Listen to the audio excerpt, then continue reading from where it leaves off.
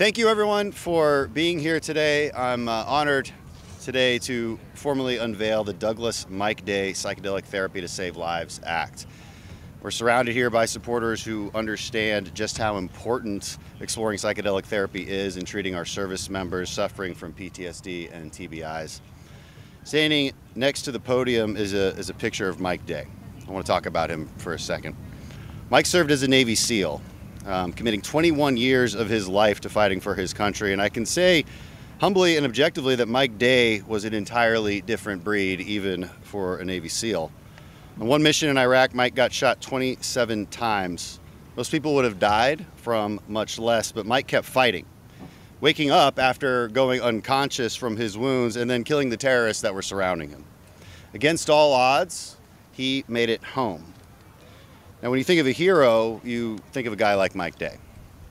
Yet, like so many other warriors, after Mike made it back home, he began an entirely different, more insidious battle, a battle with the demons that followed him home after war. Ultimately, those invisible wounds proved too great, and Mike Day killed himself earlier this year. Mike's personal struggle wasn't an isolated case. More than 20 veterans kill themselves every day. And 27% of post 9/11 veterans are diagnosed with PTSD, and the truth is we have not made much progress in treating it. We have to think outside the box, and we have to do something new. So that's why I'm once again calling on Congress to use this year's NDAA to direct the Secretary of Defense to provide grants for further research into the use of psychedelics to treat PTSD and TBI in our active duty service members. It's worth noting that we've all voted for this already. We've passed this out of the House last Congress, and it went where all good things go to die, which is the U.S. Senate. So why am I pushing so hard for this? Why do I do it year after year? Because it works. Because as Mike's widow, Brenda, would attest to, it could have saved Mike's life. Recent private sector research into the use of MDMA to treat PTSD found that 88% of trial participants had a significant reduction in symptoms, and 67% no longer had PTSD.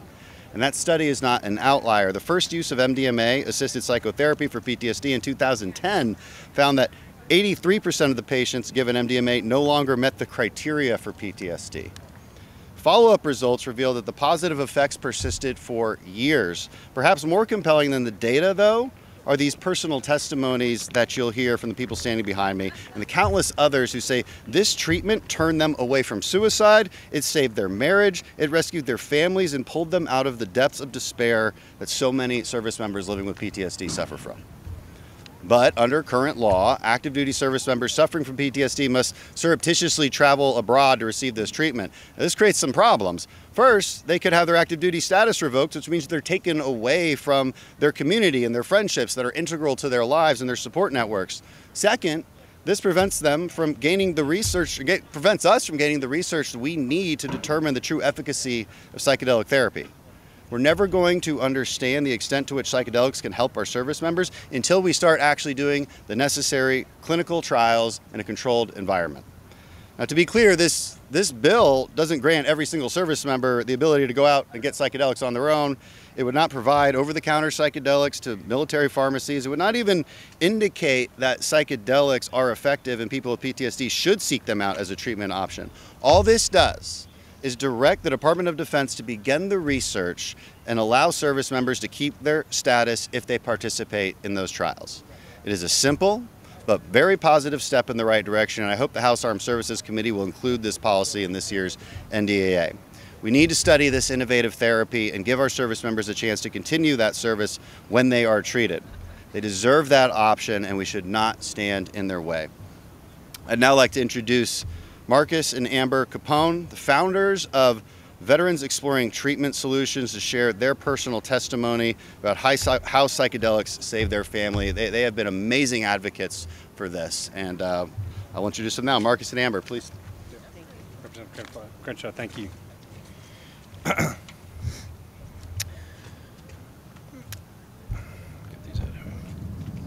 I'm Marcus Capone. I spent 13 years, completed many combat tours as a U.S. Navy SEAL, deploying to both Iraq and Afghanistan. It was a great honor to serve this nation. There's nothing I would change about my time in service.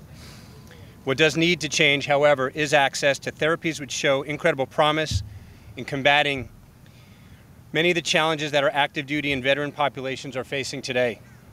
For myself, many of my former teammates, and countless veterans in the VETS program, there's been nothing more effective than psychedelic-assisted therapies.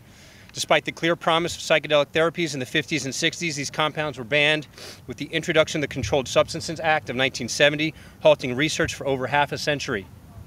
As new data emerges, it's clear that veterans and service members could be a population which benefits most from access to these life-saving treatments. Veterans will also lead the next generations of life-saving treatments to the broader population, those struggling with mental health issues. Yet more research is desperately needed. I can say that following the attacks of 9/11, a generation of American warfighters proudly stood up to answer the call.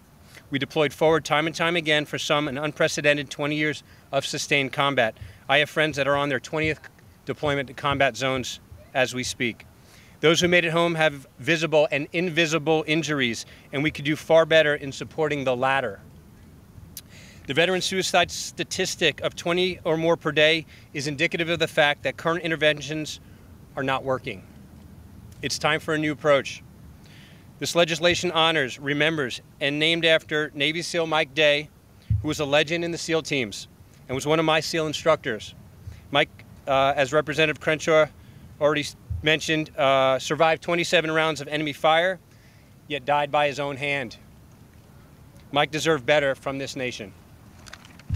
The tidal wave of post-9/11 service members and veteran healthcare needs is rapidly approaching, and we desperately need to get ahead of it. I applaud my former SEAL teammate, Representative Crenshaw, and all congressional members in support of this bill, which is a critical step in ending the suicide epidemic plaguing our active duty and veteran populations. Thank you. Hi, my name is Amber Capone. I am the wife of Marcus, and by the grace of God, we stand here together today. We are the founders of a nonprofit, VETS, which is an acronym for Veterans Exploring Treatment Solutions. It was my great honor to support Marcus through multiple combat deployments in the global war on terror. We are some of the lucky ones to have survived the wars, despite our marriage and family hanging on by a thread in the period of time following Marcus's service. What no one prepared us for, however, is the new war that we would be facing. The same war that so many military and veteran families are waging right now as we speak. The battle for access to meaningful health care and the unrelenting fight against suicide. There was no one fighting alongside us in this new battle, which is why we were forced to take a leap of faith when Marcus traveled abroad to access a treatment that undoubtedly saved his life, our marriage, and our family, a psychedelic-assisted therapy. After several years and a multitude of failed healing attempts, the relief provided by just one treatment was utterly remarkable. We were immediately convicted to pay this healing forward, and to date, our organization, VETS, has provided funding for hundreds, almost 1,000 veterans to receive this same critical lifeline. The consistent, real-world evidence we've seen since the founding of VETS is absolutely unprecedented, and recent neuroimaging study we completed in collaboration with Stanford University further solidifies the potential impact of psychedelic therapies within the military and veteran communities. Marcus deployed 7 times, and like all current and former service members, he would have readily given his life in defense for this nation. It is quite telling, however, that I was more afraid of losing him to suicide on the soil of the United States of America than I ever was when he was deployed to a war zone. We know there is a better way. We've lived it. We've seen hundreds of others who are living it as well. Our veterans and service members deserve access to therapies that work within the borders of the nation that they were willing to die for. We are incredibly proud of the work that VETS is doing, but with a never-ending demand, we can no longer stand in this gap alone. We desperately need more research to better understand the therapeutic potential of these therapies, which is why I applaud Representative Crenshaw, the bill co-sponsors, and all members who are in support of this life-saving legislation. And I thank you for joining us on the front lines of this new fight. Thank you.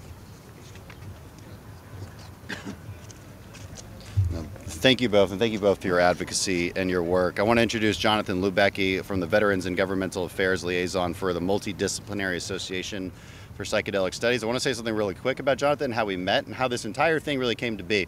So a few years ago, I was at dinner with an old friend, Marine who had been hit by an IED blast. He was in a vehicle. It concussed his brain so bad he couldn't speak for a long time. He's had trouble ever since. He went and did this psychedelic therapy. He told me all about it over dinner one night. He lives in Annapolis. I come home and I get in the elevator. At the time I was living in the Navy Yard, and Jonathan's in the elevator with me. He lives in the same building as I do. And he says, "Congressman, I know who you are. I just got to tell you real quick." He's obviously good at elevator pitches. "I got to tell you real quick, I tried to kill myself 4 times, and this psychedelic therapy saved my life. You need to know about it." So in one night, 2 people came to me and told me about this. It's why I had to do this, right? And then I found more and more friends who had done the same journey and told me it saved their lives. And so that's how I met Jonathan, and I appreciate Jonathan's advocacy for this issue. Thank you, sir. Lesson, always practice your elevator pitch. You never know exactly when it's going to come in handy. As the Congressman said, my name is Jonathan Lebecki. I'm medically retired from the United States Army due to PTSD and TBI. Within 2 months of coming home from Iraq in 2006, after going to a church, after going to Womack Army Medical Center and telling both of them that I was going to end my life and being turned away, I went home, I drank a bottle of vodka, and I put a 9mm to my temple and I pulled the trigger. That was the first of actually 5 suicide attempts that I tried over 8 years. Nothing worked. I'll be honest, I actually felt bad for my doctors at the VA. They tried everything. They put me on every pill they could find. They put me through every therapy they could find, and nothing made me want to live. Nothing gave me any hope of a better day.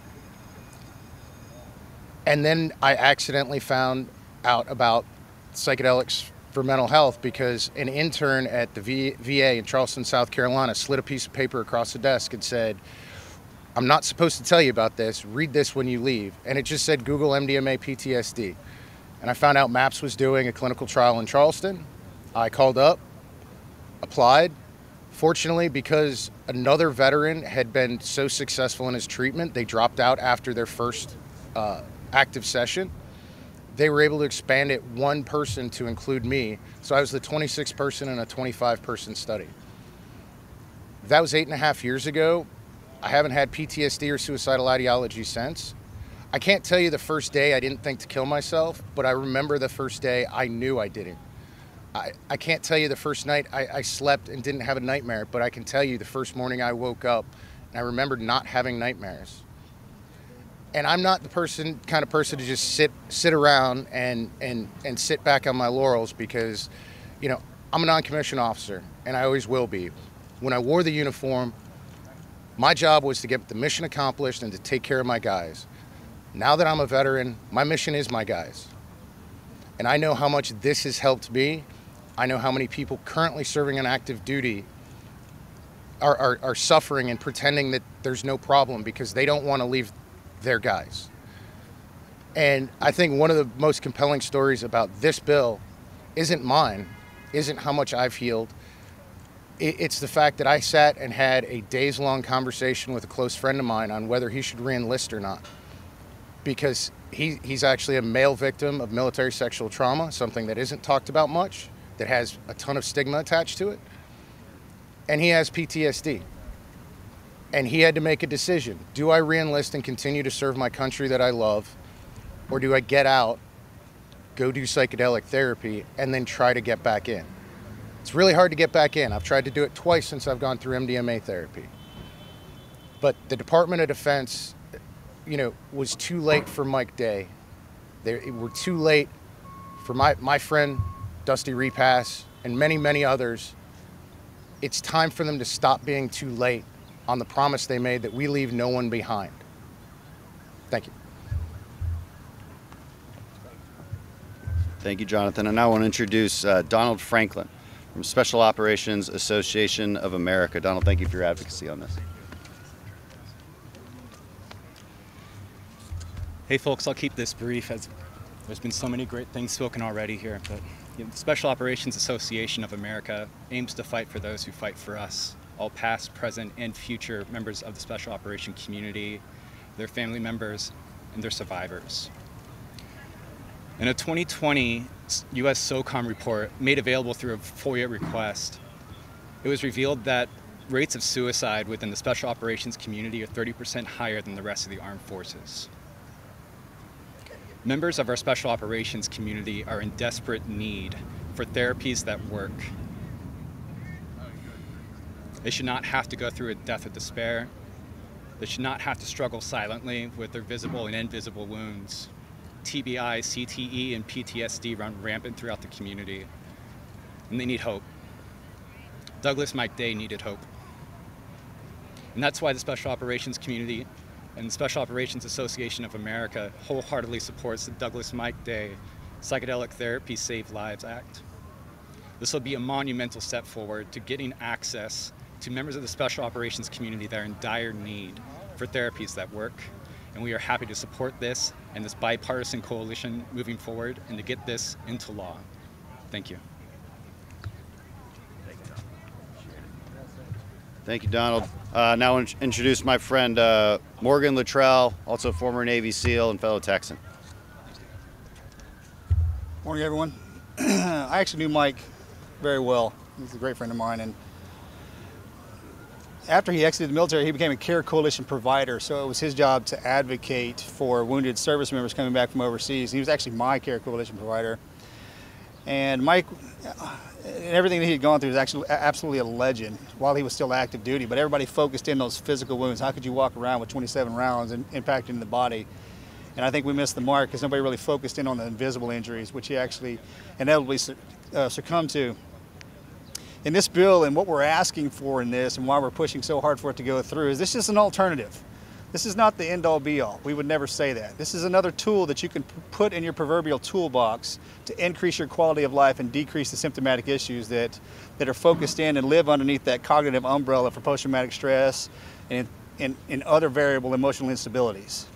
Now, this is a great alternative to opioids. That is not a secret in this country. There's an opioid problem, especially in our veteran space. This is very controlled. This is research-based. As a researcher myself, I'm very comfortable standing up here in front of the American people and advocating. I have a veteran panel behind me. My identical twin brother's off my right shoulder. This is the pathway forward. We have veterans rallying behind this effort because we want to solve the problems that are inflicting our veteran service members. And this transcends veterans. It goes to first responders out to everyday moms, dads, and kids. But all we're asking for is a chance to save the lives of those that served our country so graciously. Thank you. Thank you, Morgan. Now introduce my friend, Jack Bergman. Thanks, Dan. Well, good morning, everybody. And Dan, thank you for taking the lead. Because if you're going to get anything done in Washington, D.C., or anywhere else for that matter, someone's got to step up and take the lead. And as I look behind me at all the folks who have already spoken here this morning, all leaders, all focused on the mission, all focused on what is the right thing to do in a small way to start with to begin to cure the challenges of mental health that we have in our country as a whole by focusing on starting with those who have sworn an oath to give everything for our country, and that's our veterans. Now I'm going to speak to, as I look into the lenses of the camera here, all my colleagues in the House of Representatives, all 400 and I guess 32 of you, because I got two standing behind me here.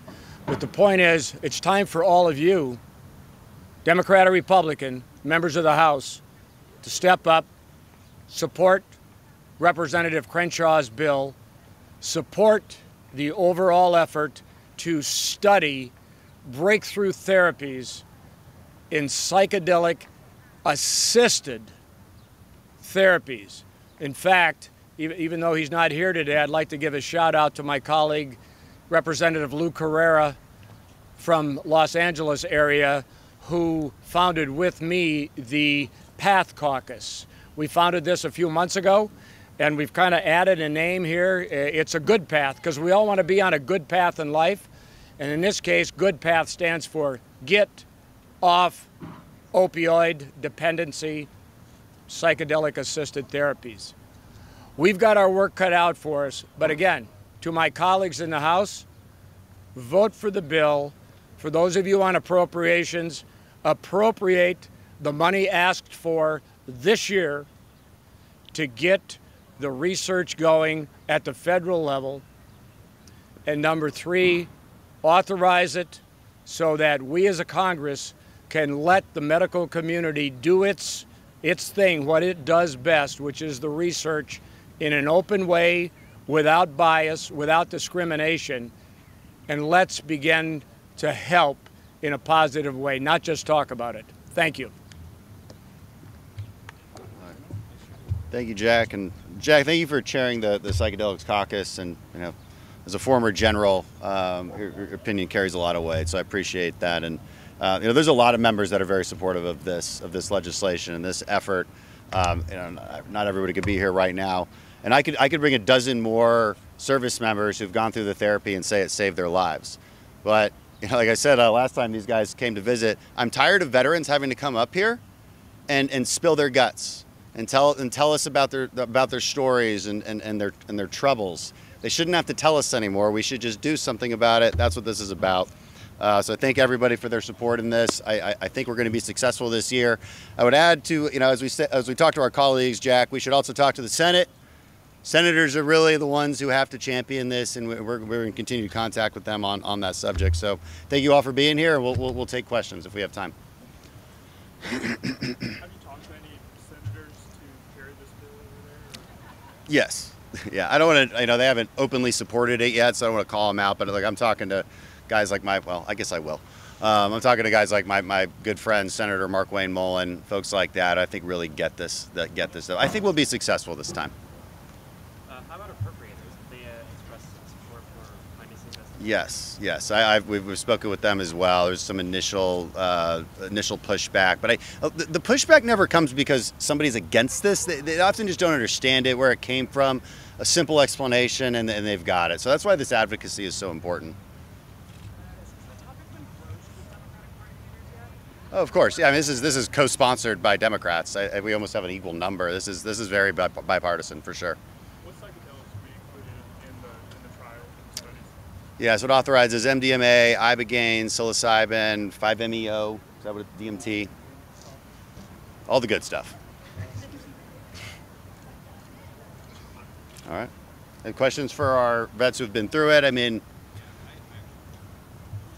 can you describe what it's like for people who've never experienced PTSD, never experienced these treatments, what it's like before, without the treatment, and then after? What's the best way you can describe it? I'll take that. No, you're a PhD. Well, I don't have post-traumatic stress disorder. I spent my entire career giving that to other people. But what the challenges I did face when I exited the military, at the operational tempo that we lived by in the teams, was something that I couldn't turn the page on in civilian world. And the struggle was with my wife, my family, my friends, where I had this aggressive nature that I didn't need to have. And make no mistake, my journey, my experience with this treatment was the most horrific experience of my entire life. It was absolutely miserable. This is not something you do regularly. Which one you did? I did. The medications I took were ibogaine and 5-MeO DMT, and it gives me the hibbity-jibbies to even think about doing it ever again, which I never will do. I will never tell anybody to do this, ever. If you find yourself in a place that you were lost and no other modalities have worked, this could possibly be that tool. And I can honestly stand here in front of all of you in the American public and say, I was reborn. This changed my life. It saved my marriage. It is one of the greatest things that ever happened to me. And I've never done a drug in my entire life. But I had to go overseas to do this. And as a researcher, I researched this for years. And then I had teammates that came to me, men that I trust with my life, where if they said 2 + 2 is 5, we're going with it. And I inevitably took the leap, standing right behind me. And again, if you find yourself where nothing else is working, this could be the way. And it allows you a reset, a clean slate. And this is Morgan's experience, okay? It's different for everybody. There's no cookie cutter. There's no manual here. This journey that you take is yours and yours only. But that's how it affected me. I can answer that in one word if you want. balance. All right. Is that all right? My name is Marcus Luttrell. I'm Congressman Luttrell's younger brother. And I grew up, like I said, he was my hero. I followed him my entire life. We weren't allowed to do drugs in our family. It's all about service. I came back, and the only reason I wound up down there is because the men who I looked to for guidance suggested that I go down there and do the treatment. Once I did, the best word that the way I can explain what happened to me when I come out of that is complete balance. We all search for that through our entire lives. Everybody behind the cameras, you know what I'm talking about. You got two sides that live inside of you, and we try to balance those out, and that's what happened to me. That's the best way I can explain it. That's the most important question. So I did not do Ibogaine. I have not done Ibogaine or 5-MeO. I went through MDMA assisted therapy, commonly called ecstasy or Molly. For me, I ran into several issues. One, regular talk therapy didn't really work for two primary reasons. One, we've all been to a therapist, and you always hear these dreaded words. Well, that's all the time we have this week. We'll take it up there next week, and we never do. And with the MDMA assisted therapy, it's 8 hours of therapy in a row under the influence. But the medication allows you to trust the therapists. I had a therapist that I reported physical abuse to when I was a child, who then reported that to my abuser.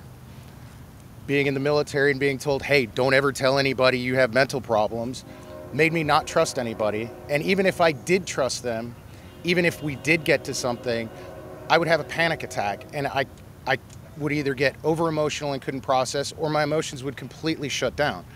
The medication puts the mind, body, and spirit in the place that it needs to be, so the actual therapy can work, because the therapy is what actually fixes you. It's not necessarily the medication. The medication just allows the therapy to work. You know, Representative Crenshaw has had many surgeries. They gave him very powerful drugs in the hospital, I'm assuming, when he had his surgeries. This isn't much different than that. It's a mental injury that needs to be repaired. It can be repaired. The patient just needs to be put in the proper space for it to be repaired. And if I hadn't have gone through it, my son would have a folded flag, and instead he has a father. And I think we need more mothers and fathers and less folded flags. Could you walk us through how the therapy works? Is it just like normal therapy when you go in and you're talking with someone, you're just...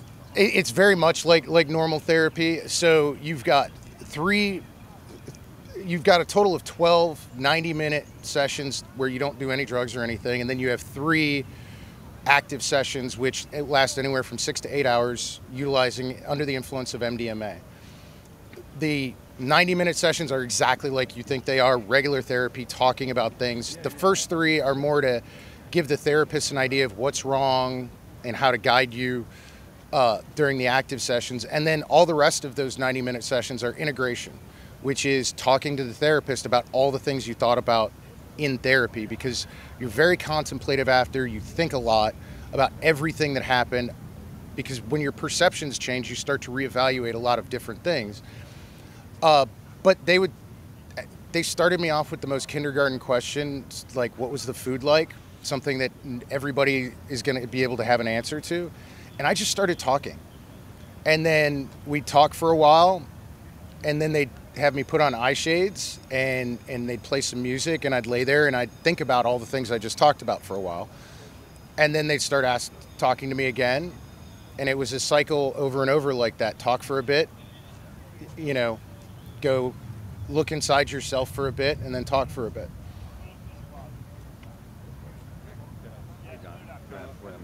I'll finish up. I'll answer your question too. So, as Marcus said, balance. This is just a complete reset, and so, you know, I don't wish depression upon anyone. When you can't get out of bed, when you want to isolate, you're sad, you don't want to answer your friends back.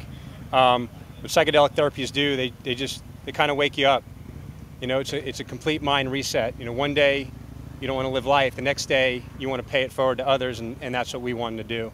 And so, you know, as a special operations individual, I had access to any treatment that was available for mental health, and I still did not get better for 7 years straight. 7 years of antidepressants and mood stabilizers and brain clinics, and a week of psychedelic medicine with the proper preparation, the proper clinically guided treatment, the proper integration with the therapist, and then the proper ongoing monitoring is exactly how these medicines need to be administered. We need to have access, and we need to be able to pay for it. So, thank you. Thanks, Marcus. I think we've run out of time. So thank you all for being here. Thank you for giving us your attention, and thank you all for being here to advocate. That wraps it up. Appreciate it.